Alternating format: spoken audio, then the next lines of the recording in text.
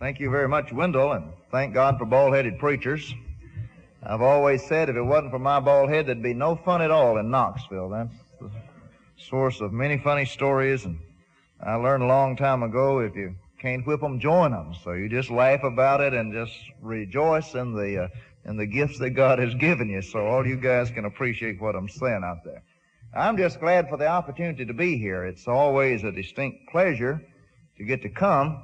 See, I'd want to come anyway if I were not on the program, and this way I get a ticket to come and enjoy it all, and then all I have to do is prepare a lesson like this, and then I just sit back and soak up all the good things and take that book home and have it for good sermon material and class material throughout the rest of my life. But I really am honored to be invited to participate on a program with men of the caliber of those that are here. And I feel like that it's an honor to me, and whatever contribution I can make, I'm just glad to do that. And I commend the church here for its love for the lost, for its love for the Word, for the work of training preachers, and for its strong faith in those things delivered down to us from the apostles of Christ. And I encourage you to keep on keeping on and contending for the faith and preaching the sound doctrine of Jesus Christ. Now, Bible text may be difficult for several different reasons. There are some that are difficult because our English translation leaves the intended meaning obscure. Some few are difficult because of the magnitude and depth of the subject matter. But others are made difficult because of their abuse by false teachers. And the three verses that we're dealing with today are difficult only because they have been confounded and confused by those of the religious world, and it's our job to point out wherein they've abused them. In 1 Thessalonians chapter 1, verse 5, Paul addresses the brethren saying, knowing how that our gospel came not unto you in word only, but also in power and in the Holy Spirit and in much assurance. And the error that's based on this passage is that of the Baptist folks. And they believe, of course, that the sinner needs a direct operation of the Holy Spirit to open their sinful minds and to make them able to perceive and respond to it. And hence they say the gospel alone is not sufficient to save the souls of the lost, no matter how sincere and how desirous they might be of obeying God. In his book, Our Doctrines, Harold Tribble, who is a Southern Baptist, writes and says, quote, it's not enough to read or to preach the gospel. There's the essence of the error. Before the harvest of soul winning can come, the Spirit must open the mind and heart of the unconverted to see Christ in the gospel. And if you've done much home Bible study with people, if you've discussed especially with the religious teachers of the Baptist, Presbyterian background, you can see that this is a common belief held by them. But the actual meaning of the text is as follows. That is, the preaching of the apostle was not just a presentation of his own ideas. Rather, his message came from God and was accompanied by supernatural signs and wonders of the Holy Spirit, which confirmed it and gave it the stamp of divine approval as being from God. Jesus had promised this in Mark 16:20. These signs would accompany they of the apostles that believed, and as they went forth and preached, he went with them, confirming their word by signs which followed, Mark 16:20. And of course, Hebrews 2:4 mentions that the message was confirmed by the signs and wonders and manifold powers of the Holy Spirit. A similar thought is expressed in 1 Corinthians chapter 2, verse 4. Paul said, my message was not in persuasive words of wisdom, but in demonstration of the Spirit and in power. When a man went out and preached in that day, he could not open his Bible and quote to them some New Testament verse to substantiate his doctrine. He said the words as though they were of himself, but then the Holy Spirit gave him the ability to work a sign, to raise a dead man, to heal a cripple, to heal a blind man. And that proved that God surely must be with him and thus be confirming the message that he was delivering. So then the Word of God has a power.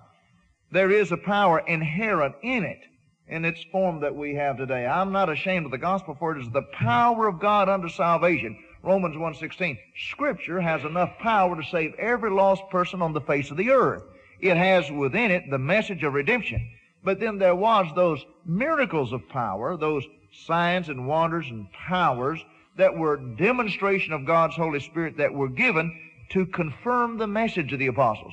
In Acts 1:8, you remember Jesus said, ye shall receive power when the Holy Spirit has come upon you. The powers were used to confirm the message. Now it has been written. It has been confirmed by the signs and powers.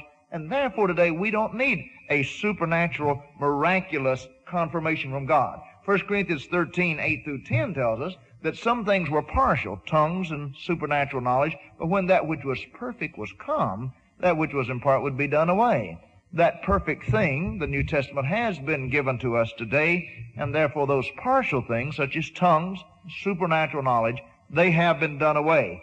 And in the New Testament of God, we have the power of God confirmed.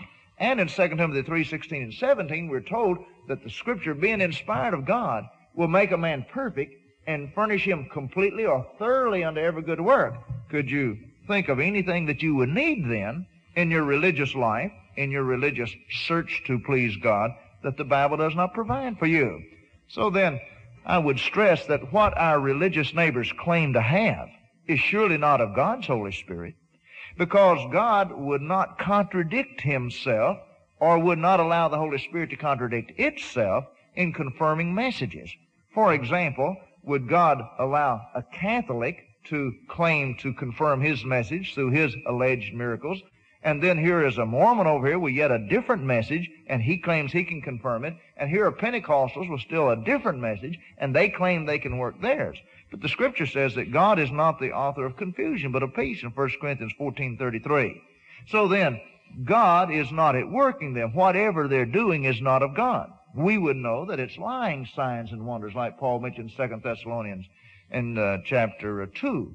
But their alleged miracles or confirmation, their alleged direct operation of the Holy Spirit, can't be the Holy Spirit of God at work, because God would not be leading one man to salvation by faith only, another man by meritorious works like in Catholicism, another man by keeping the doctrines of the Mormon religion. So then the gospel faithfully proclaimed is the power of God unto salvation. It conveys it to every human heart who hears it and is willing to be obedient to it.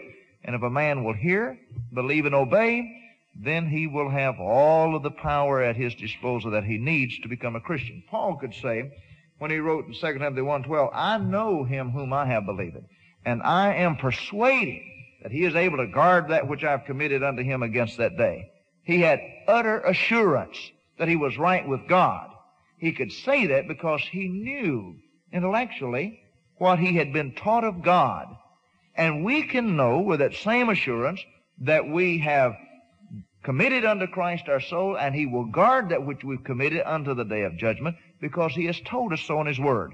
We must never fail to remember James 1:21, where James said, receive with meekness the implanted word which is able to save your soul.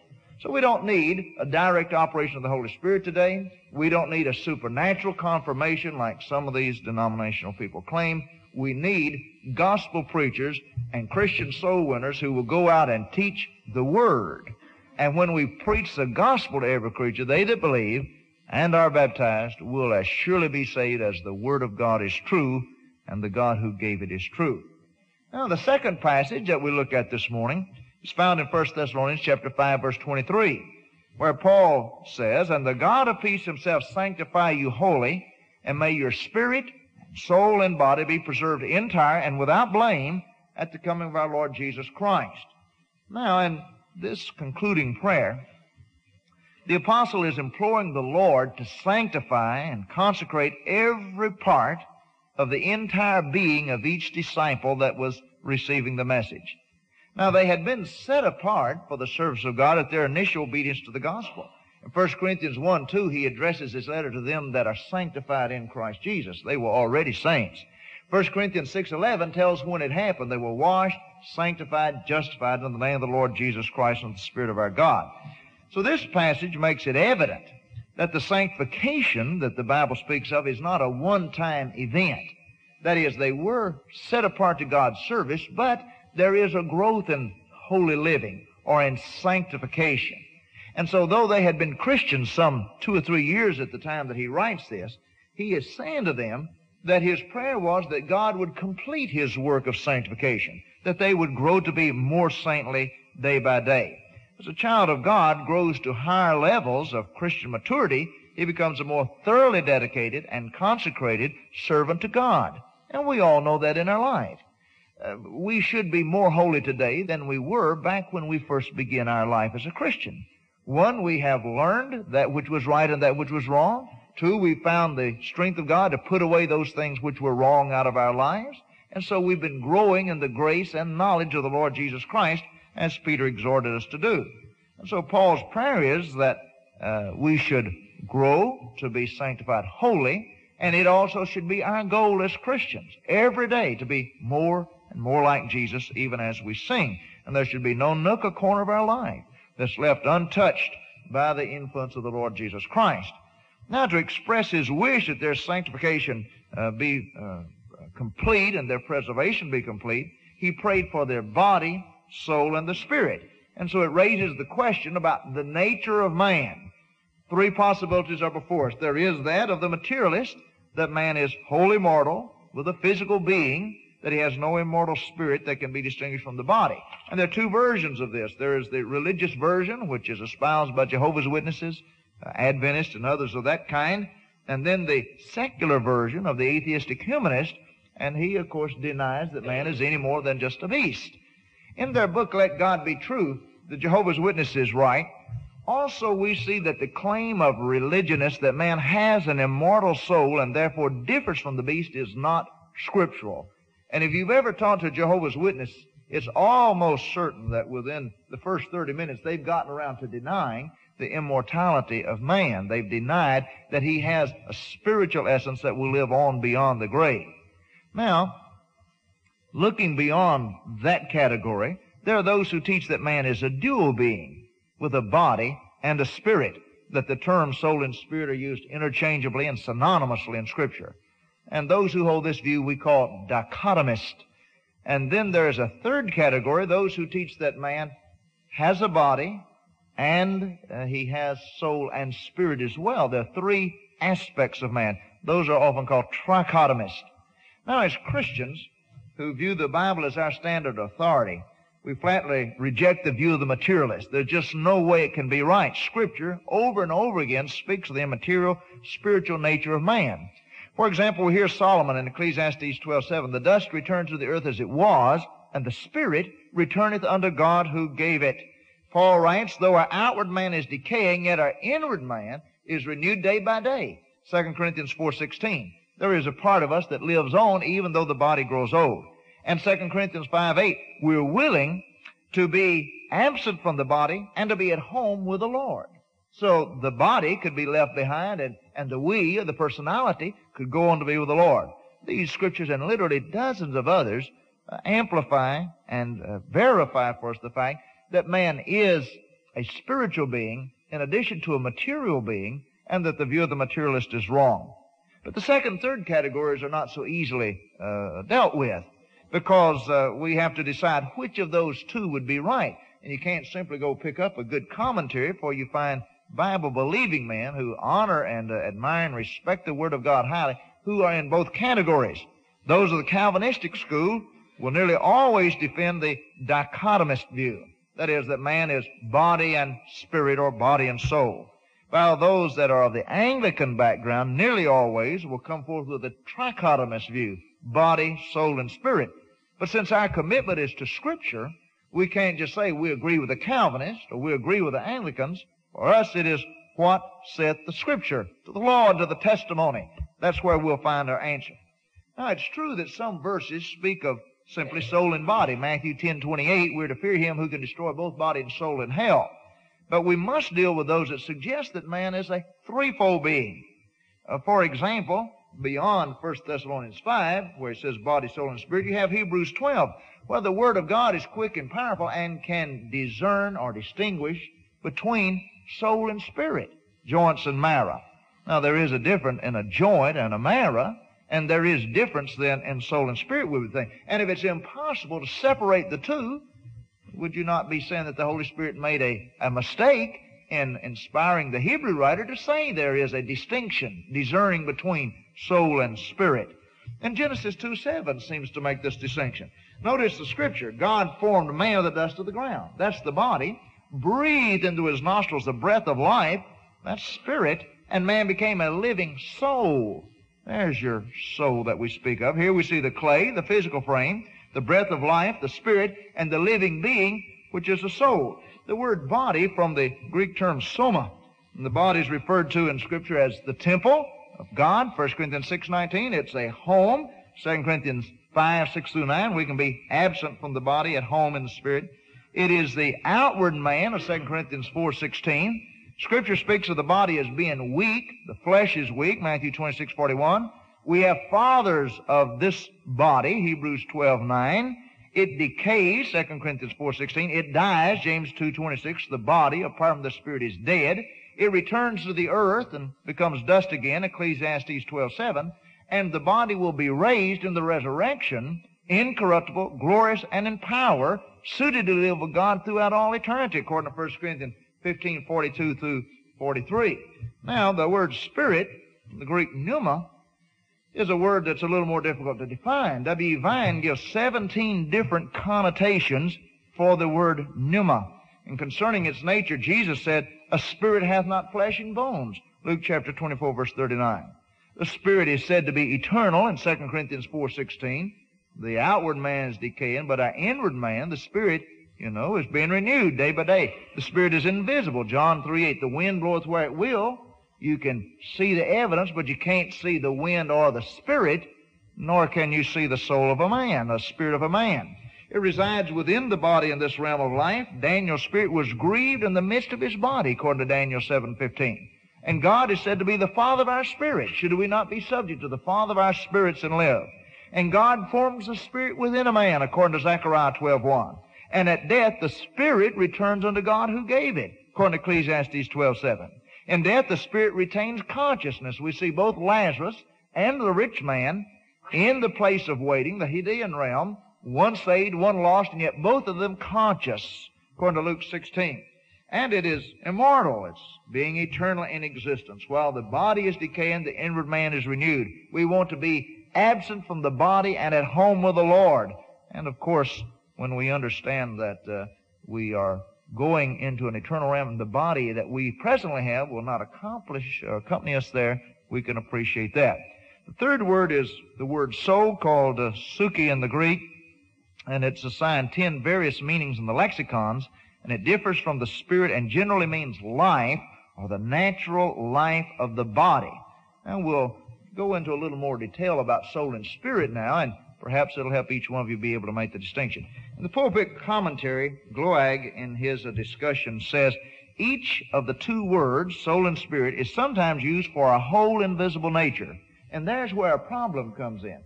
Sometimes the words are used interchangeably for the invisible part of man. But when distinguished from the spirit, the word soul is the lower part of our immaterial being, which belongs in common to the animal life creation, the seat of appetites, desires, and affections.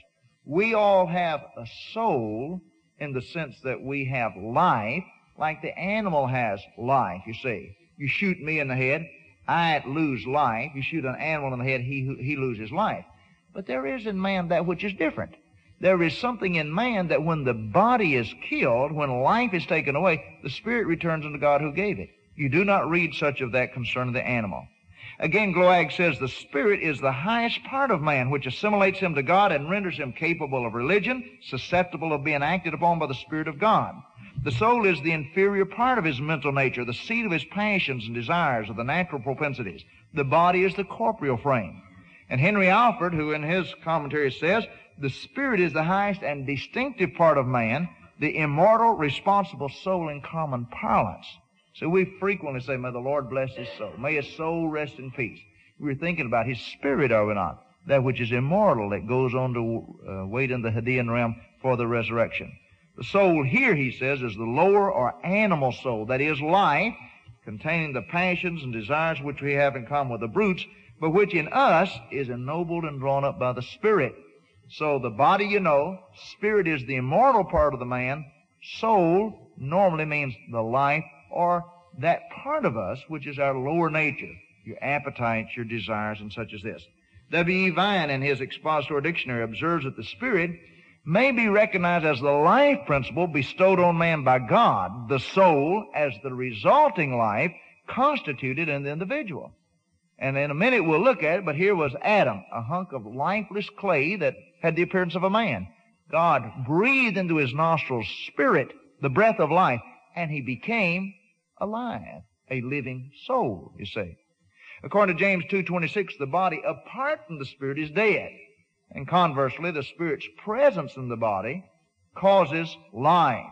And this is demonstrated in Genesis 2:7, which we just referred to. Thus, the soul in the more technical sense is biological life, which we share in common with all other living creatures. The spirit is that which is from God and makes us distinctly God's offspring, Acts 17:29. Cattle are not, but we are God's offspring. Dogs and cats are not, but we are his offspring. Why is that true? Because he is the Father of our spirit, according to that passage in Zechariah 12:1. Now, T. Pierce Brown wrote one of the finest little articles. And by the way, our brethren have not written much on this. I exhausted the files. I went back through 30 years of Gospel Advocates and Firm Foundations and other brotherhood papers that I have in my files, looking for articles on this, and found about a half dozen, by the way. And, it's a tough one that we've all maybe kind of just shied away from, I think. But Brother Brown had an illustration which I thought was extremely good. He says, take an electrical light bulb. The bulb represents the human body, the electrical energy that flows into it, the human spirit, and when that enters it, the resulting light and heat represents the soul.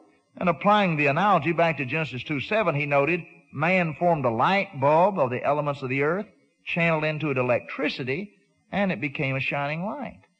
God made man of the dust of the earth, breathed into his nostrils the breath of life, and he became a living soul. And I think that makes a very good illustration. In death, the spirit leaves the body, according to James 2:26, returns to God, Ecclesiastes 12:7, and it awaits a resurrection in the Hadean realm, according to this passage in Luke 16:22. The result in death is the end of physical life. But the spirit, of course, lives on and is waiting for the resurrection. Now, in heaven, in the eternal realms, when the resurrection occurs, the Scripture indicates that our inward man, our spirit, will receive a new body, a glorified body. 1 Corinthians 15:42, it is sown a natural body, but is raised a spiritual body. And the resulting life will go on in eternity. This mortal puts on immortality in the resurrection. If we're alive when Jesus comes, we'll be changed in a moment, in the twinkling of the eye. The mortal becomes immortal. This body that's suited for this earth is somehow changed and suited for the eternal realms. But you see, while we're waiting for the resurrection of the body, we're in a spirit form only. And so you have in the region of Abraham's bosom of paradise, Abraham in torment, the rich man waiting for a resurrection. And then we'll be clothed. We'll not be found naked, but in Paul's terminology, clothed with a new body. Concerning the role of the soul, Vincent says in his word studies, the soul is the principle of individuality, the seat of personal expressions, having a side in contact with the material element of humanity as well as with the spiritual element. It is thus the mediated organ between the spirit and the body. Now, if you look in the book, we have a little pyramid. And at the base of it, we have the body. In the center, we have soul. And at the apex or top, we have spirit. You can understand that soul would fit in the middle there. The soul is the part of man that's intellectual, that has to do with his mind, with his emotions, with his spiritual feelings. And so it interacts with the body in that direction. But also it's very closely identified with the spirit, which is the eternal, immortal part of us. And it is influenced by that and has influence on that. And Linsky comments that the spirit of man ought to rule supreme in his life, so that we are a spiritual man, wholly controlled by God's Spirit, and in that we would be pneumatikos, that is, one who is a spiritual man.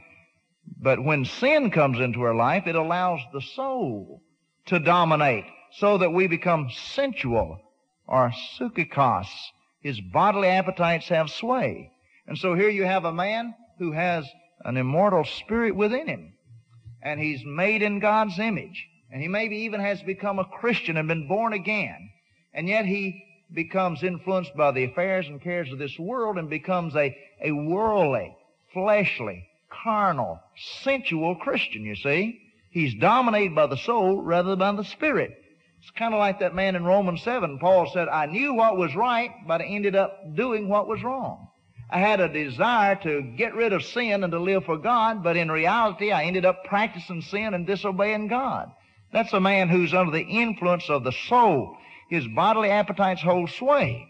The Christian soul should be controlled by the Spirit, while the soul of the sinner or the pagan runs away with the Spirit and gives rein to the flesh or to the body. The fact that the term soul and spirit are used interchangeably makes it extremely difficult sometimes.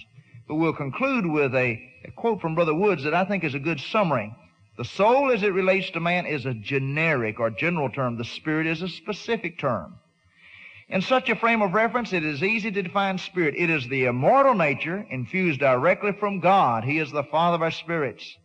The soul, being generic, relies on the context to indicate its meaning and is used in the following four ways in Scripture. One, the whole person. 8 souls were saved through water there in 1 Peter 3:20. The physical life which man possesses in common with the lower creation. God spared not their soul, and Psalm 78:50 includes men and beasts. The intellectual nature and higher spiritual nature. The natural man of 1 Corinthians 2:14 is the man who is a soulish man, if you'll notice. And it is sometimes used synonymously with spirit.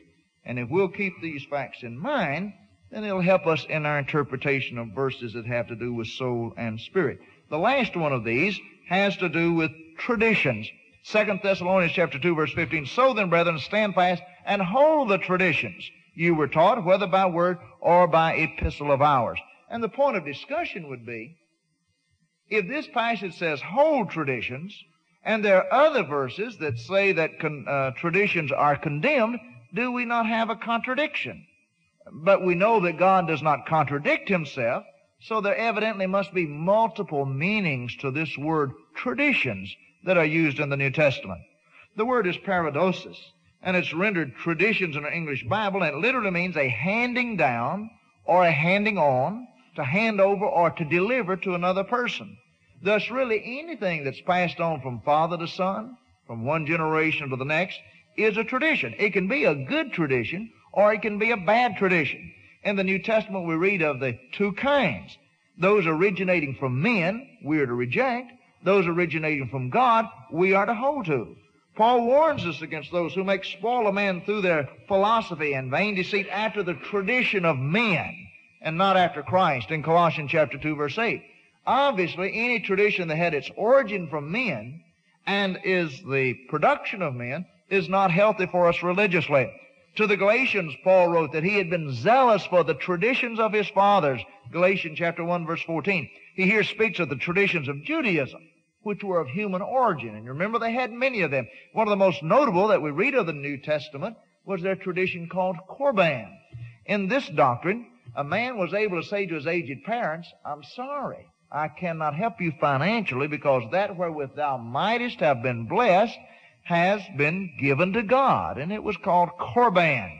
And they said, that is the Pharisees, that if you gave God a certain percentage of your income, that therefore you were no longer under obligation to help your aged parents. But Jesus pointed out, since the law of God said, honor thy father and thy mother, this obviously would include caring for them in their necessities of old age. And Jesus says, in vain do you worship me, teaching for your doctrines the commandments, the precepts of men, according to Mark chapter 7, verse 7 through 13. See, here was a tradition that caused the Word of God to be voided in their life. Any tradition that keeps us from doing God's will in our life is obviously wrong. Now, there's a host of these in the religious world. Bertrand Conway, in his book that has to do with question and answers about Catholicism, cites the Council of Trent, and he gives us this quote.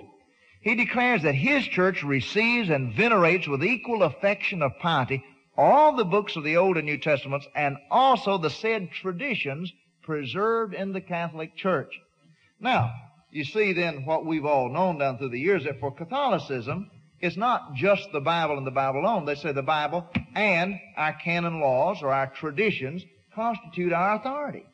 And it's very evident, if you talk to them long, that usually the traditions of men actually overshadow and take precedence over the Word of God. If you ask them, well, why do you call your priest father? Well, it's a tradition among them. But the Bible says in Matthew 23:8-9, we should not call any man father on earth. But the tradition takes precedence. The Scripture says that Christ is the head over all things to the church. But tradition says that the Pope is head of their church. And tradition takes precedence over the Word of God. And so, in such a case as this, we see men letting the Word of God being made void in their life and in their practice by the traditions of men. Now, the Scripture talks about divine traditions. 2 Thessalonians 3:6, if any of man obeys not our word, our traditions that he had received from the apostles, he walks disorderly, and we're to withdraw our fellowship from him. So then there are traditions that are important, biblical traditions. If any man obeys not a word by this tradition, you reject him. Well, these are the traditions of the apostles, given by inspiration of the Holy Spirit. Literally, the things passed on from Paul to Timothy, from Timothy to his disciples, on down to us today. And it's essential that we hold tightly to these. Then there's a third kind of religious tradition, not mentioned in Scripture, but one that ought to be mentioned, and that is a traditional way of doing a thing that God has commanded. Such traditions as these are harmless and innocent so long as they do not lead us to make void the Word of God. For example, traditional time for services. We normally have our worship at 10 or 11 on Sunday morning, 5 to 6:30 on Sunday night usually. There's a traditional method of distributing the Lord's Supper. You sit there and we bring it to you in some method. There are hundreds of other traditional ways of doing things. But we must be careful, brethren, that we never allow our traditional methods to become laws, to become burdensome to people's souls, that we would reject a brother because he would do something different than our tradition. And we have problems with that. And if you don't think we do, you just decide that you will not have the tradition of Wednesday night Bible class. I'll assure you that some folks will think you have gone liberal if you break that tradition. Scripture doesn't demand you have a midweek Bible study. It's a good one. I'm all in favor of it. I never want to do without it. But just try to break it. Scripture doesn't command us to have a Bible class at 9 a.m. or 10 a.m. on Sunday morning, but just break the tradition and don't have one. Well, I'll guarantee you a preacher proposed it would probably get churched, pretty quick. Well, we need to understand things that are traditional this way are good as long as we do not make them oppressive to the souls of men, as long as we do not allow them to make void the Word of God in some other way. Now, the thing that we need to remind ourselves as we look at the world is that both Catholic and Protestant bodies are filled with uninspired traditions that have now been elevated to the position of divine authority. I remember a few years ago when a 7-year discussion period went on between the disciples of Christ and the United Church of Christ, which thank God we're not related to. And the thing that kept them from merging was the role of traditions in their respective churches. That was a big thing. They had no dispute about the Bible. Neither one believed it very much. But the traditions really created a tension point. They just couldn't work that thing out, you see. And may we not let that happen. We look to the law and to the testimony. And if it's not written therein, there's no light in, according to Isaiah 8:20. Isn't it amazing that the most remarkable book in the world, some 1,300 pages in content, dealing with the most profound moral and spiritual question of the ages, has so few difficult texts for our consideration? One small book out of all of those, by far the greater part of it can be easily read and comprehended by the most humble student, even a little child. And may we never cease to thank God for this matchless gift, this marvelous gift of His holy divine Word, inspired by the Spirit of God, that's a lamp to our feet and a light to our pathway. And may God help us to love it, preach it, believe it, and defend it against all of its critics as we live our life.